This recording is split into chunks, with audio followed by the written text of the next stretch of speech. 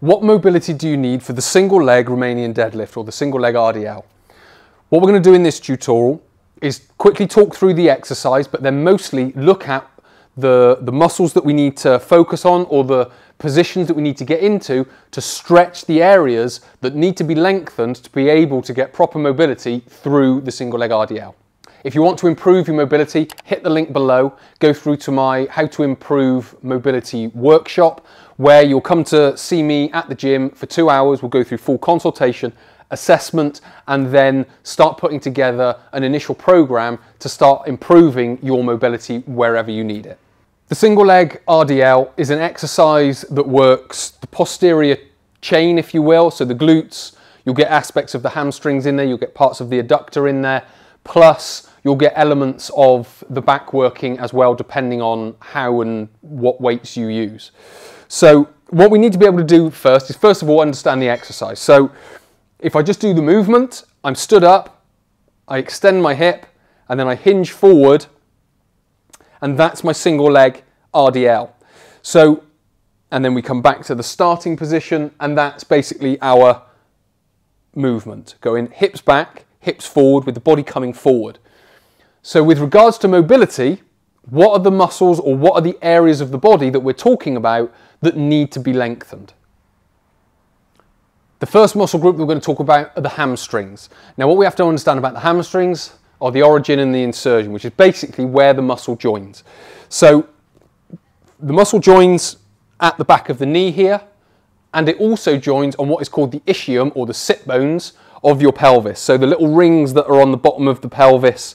And what we're essentially doing, when we look at the movement, what we're doing is you've got the ischium, which is sort of tucked under here, and that is moving away from my knee. So that muscle is lengthening. So we need to get length through the hamstring. Now, when we get length through the hamstring, there's a few ways that we can get it. We can do normal sort of hamstring stretches, but again, I try to keep it as sort of functional as I can, or as realistic as I can. Now, obviously, we're talking about the standing leg, because when we're on the standing leg, it's that hamstring that's lengthening. So the leg here, the leg that's up, the hamstring's staying the same because it's staying in line with the pelvis. But when we come onto here, this is lengthening, only by a few centimetres, but it's lengthening. Now, one of the ways we can do it is get it to tension and then essentially just rock back into here. So we're essentially in a splits type position. And then what that will do is allow us to nudge forward or nudge back and lengthen through the hamstring. So we could do it in this position. So again, we're lengthening what would be the standing leg. So that would be the standing leg. So if I just come back and then place, I'm now lengthening right through my hamstring.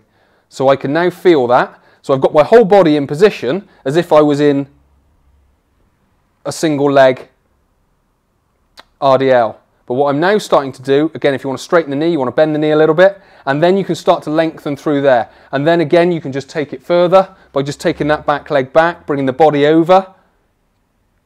And then essentially all you're doing is you're going onto both feet, but doing a single leg RDL and coming over that much further, but feeling the stretch through the hamstring. Muscle number 2 is the adductor group. Now, the adductor group is one that generally gets missed, but the adductor group goes right from the knee and again joins onto the pelvis, but this time it joins onto the pubis. So the pubis is a little bit more into the middle of the pelvis, but again, it's still got tilt. And again, the origin has got to move away from the insertion. So we come over, and again, we're lengthening not only through the hamstring, but we're also lengthening through the adductor. Now, the stretch that we did for the hamstrings will do elements of the adductors. But if we want to isolate the adductors off a little bit more and generate a little bit more length through them, we would just come down onto one knee and hold this position. And again, you'd feel it right up through the inside of the leg. You may even feel it going up right into the pelvis and onto the pubis. So again, we've got that stretch there, which is going to be lengthening through the hamstring, lengthening through the adductors, mainly adductor magnus at the top, but you will feel it through the other adductors there. And again, although it's not replicating the movement of it, you are replicating, not necessarily replicating, but you are lengthening the muscle, which is again, when you come back into this position, is going to help with that range of movement. So we've done the hamstring and we've now done the adductor. Muscle number 3 are the posterior fibers to glute medius. Now, glute medius is a muscle that comes off of the femur, the neck of the femur, and goes up, certainly posterior fibers, they go up onto the back of the pelvis. Now again, if we look at the movement, and if we look at the distance, that's got to lengthen. It will change sort of angle slightly, but essentially the posterior fibers have got to lengthen through glute medius. So what we need to be able to do is get into glute medius and access it, stretch it out. So that would be coming into this sort of position. You can come onto a bench and you could do it in a raised position, but you can get into here and then you can turn, rotate the body, turn the pelvis, and then you'll get a little bit more into glute medius. Again, lengthening out that muscle, which is then only going to assist the hamstring and the adductor. And as you start bringing all these together, you're going to get that much more from the exercise and from the mobility that you're doing. Because if you try it to start with, so try the single leg RDL, go through all of this stretching and all of this mobility, and then go back into the RDL, it will feel completely different. Final exercise is the psoas, which goes from the femur, so the inside of the femur here, all the way up through the pelvis and onto the spine. Now, a lot of people don't associate this muscle that needs lengthening because we are flexing the hip. But what you don't necessarily see is how much length has to be increased, because what we're doing is the psoas is in a straight line effectively from here to here. But what we're now doing is we're now creating a corner of it. So if you can imagine, we've got a straight line, but what we then need to do, this straight line needs to be elongated so it can now go around a 90-degree corner. So it's not just going from point A to point B, it's going point A to B and then up to C. And that's where the extra length needs to come in. So the psoas is it's a bit of a forgotten exercise. Because it's a hip flexor, well, we're flexing the hip. That muscle must be shortening. It's not exactly true. It needs to have good length to it to be able to create that that corner so we don't then round the spine.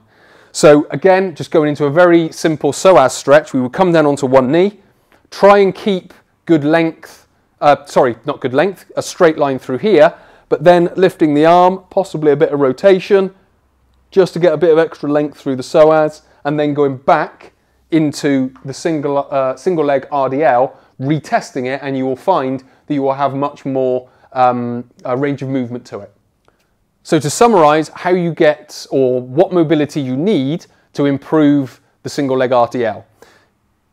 First of all, the hamstrings. Second of all, the adductors. Third, posterior fibers glute medius. And then the fourth is the psoas. So they're the four sort of muscles or areas of the body to focus on. And then what you can start to do is retesting it and then building in that extra range of movement. If you found this content interesting, please do hit the like button below. It will help me with the algorithm and keep this tutorial in front of people. Number 2, hit the subscribe button. Get notified when I release new tutorials. And number 3, leave any comments and questions below about anything that I've talked about in this tutorial, and I'll do best to get them answered.